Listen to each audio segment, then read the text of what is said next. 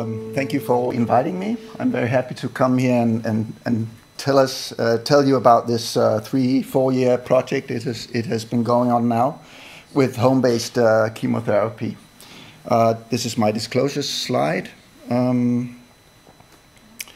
So what I'll tell you is how the patient can put the hospital into a backpack and bring it home. That's basically what we've been doing. So sending the patient home, allowing them to receive rather complex chemotherapy in the home without any healthcare professionals being present.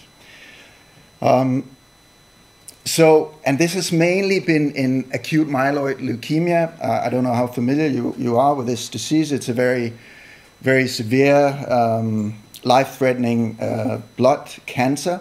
And traditionally, when I remember 15 years back when I entered this specialty, the patients were admitted to the hospital and spent 90, 100 days in hospital for the treatment of this disease. They receive very intensive chemotherapy, 2 to 4 courses, sometimes also an allogeneic stem cell transplantation. And it's very intense chemotherapy, so the bone marrow is suppressed. You have no production of red blood cells, platelets, white blood cells.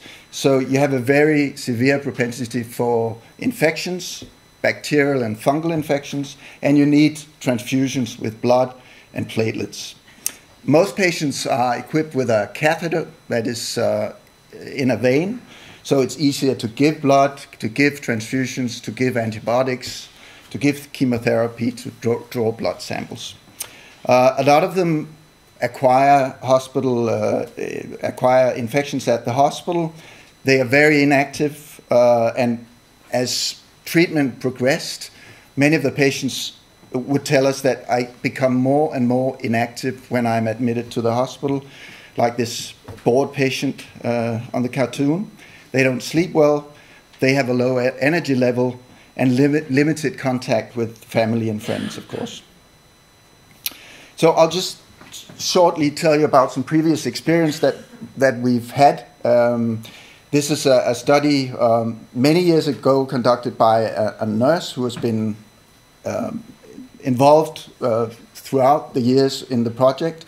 And he set out a randomized study to educate patients to handle their own Hickman catheter that you see here.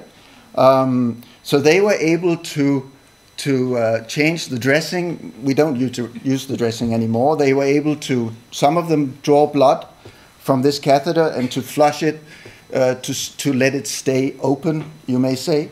And so half the patients were educated, the other half had all these procedures done by the healthcare professionals. And as you see on this is the survival of the catheter. So the patients who actually learned how to take care of their own catheter, they had a very much better survival of the catheter. So they didn't get as many infections as the other patients. So this has been sort of the way that we educate people ever since to take care of their own catheters, at least the leukemia patients in my department. The other project we had also done by Tom Müller was to systematically allow the patients, when they had the low counts, usually I don't think it's done very much anymore, but still in some institutions, patients are inpatients. So instead of having them as inpatients feeling well, going there and waiting for the infections to come, we systematically educated the patients to be at home on prophylactic antibiotics. They came in every day to every second day to the hospitals for transfusion and infection control. And we didn't see any serious incidents, and we could dismiss a lot of patients during the first course of chemotherapy, which is quite unusual. And in 26% of these, we had no readmissions.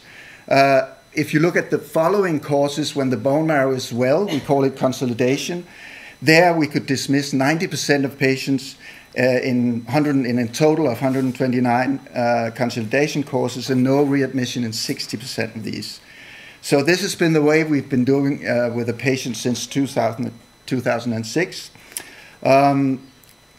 But patients still have to be admitted for administration of chemotherapy if you get 4 courses, it would be for a total of 30 days. And many of these patients are feeling quite well. So I was actually inspired by the University College Hospital in London through my collaboration with the AML community in the UK. And they have built up this unit in an outpatient clinic that administers complex chemotherapy to patients. But the patients there stay in a nearby patient hotel in central London, and they meet in the unit every day. So the patients are not at home. And we thought, well, this is very inspiring. Let's move it forward. Let's send the patients home. So we took up this project and involved patients that had been in hospital patients during chemotherapy and asked them, would this be a good solution, and what should be fulfilled if that was a good solution. So the key to home-based chemotherapy is this pump that we use, which is programmable. So the patients, whenever they receive chemotherapy, they are permanently coupled to the catheter. So they carry the chemotherapy in a bag and are coupled to the catheter.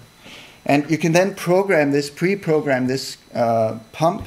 So you have, let's see, this course, you need 2 dosages of chemotherapy, morning and evening, and you program the pump to deliver this for the specified time. And you can put in 100 programs, so you don't have to program it every time you deliver a course. You pre-program it, you pull up the program you need, you hook up the patient, and you send the patient home, and they will have their chemotherapy at home.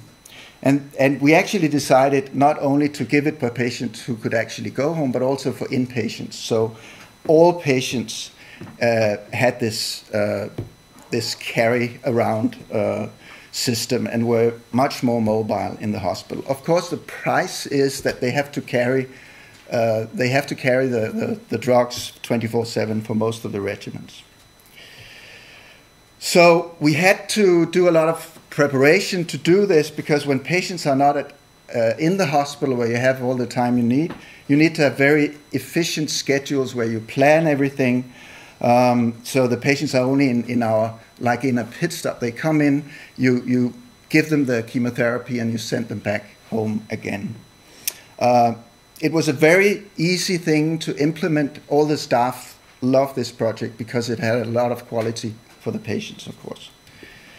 So this is, it was actually awarded by a medical magazine in Denmark, and here we have a picture from this, where the staff is on the bed, and the patient here is with a helmet and the chemotherapy ready to go home. This is another patient at home, and I mean, I'm not going to show any quality of life data, but anyone can tell that a patient that can be at home will have a better quality of life than if you're in the hospital.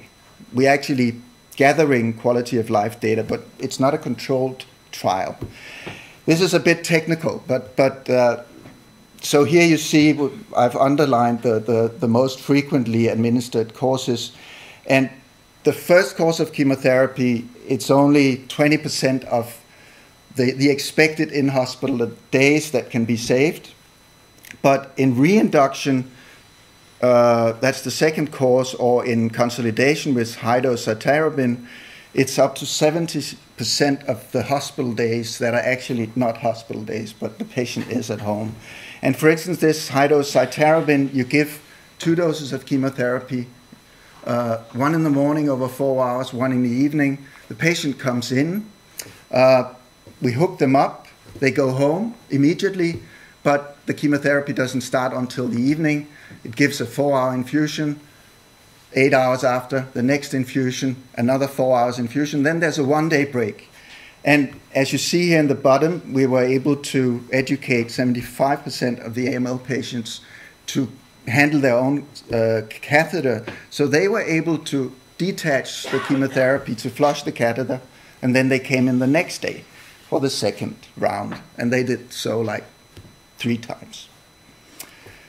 So did we have any problems? No, we didn't have any serious incidents. Sometimes patients had, it stopped, the pump stopped, it alarms. So the patients were, of course, very thoroughly instructed to contact the department. We didn't have any spills.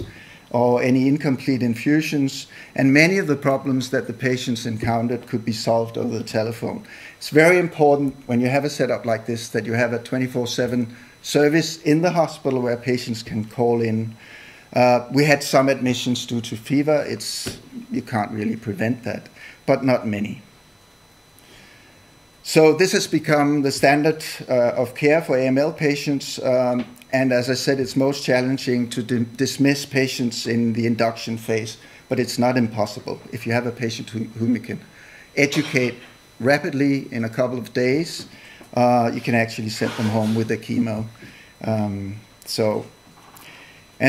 And as has been mentioned earlier, patients really like to be actively involved in their own care, and you can definitely trust them. Sometimes it's the healthcare professionals that are afraid to send patients home, but they will contact you if there is a problem. Don't worry.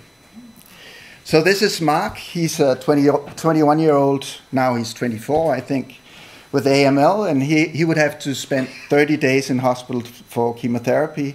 And in his case, he spent 9 hospital days, 21 days at home. And on this picture, he's driving around with his girlfriend with his chemo around his neck in a bicycle in central Copenhagen. He said the bag and the pump gave him mobility and a feeling of freedom. It felt like the opposite of patient involvement because I was not at the hospital.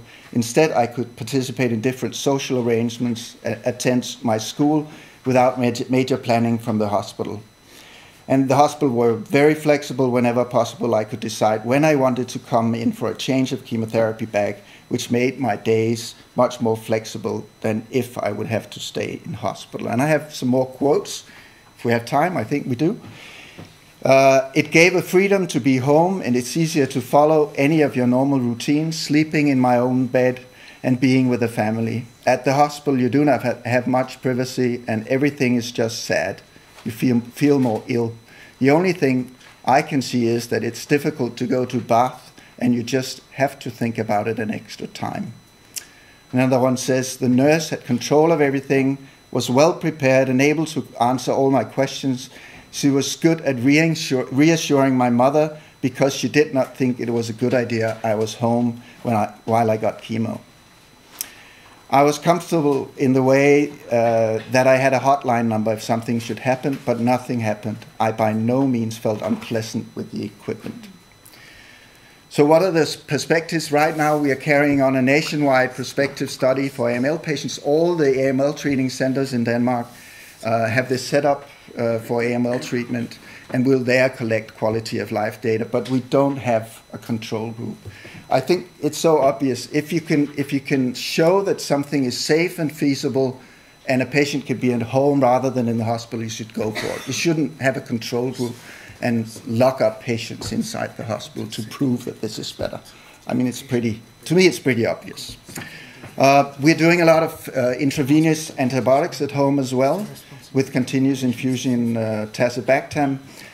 So that can save up a lot of time for the patients in the hospital. And of course, there's a hospital economy in this as well, but that's not the reason why we're doing it.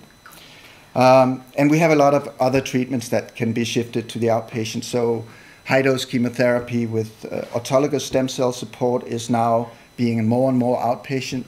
And some of the quite intensive allogeneic stem cell transplantation treatments are being given partly as outpatients. So that was it. Questions? Thank you so much.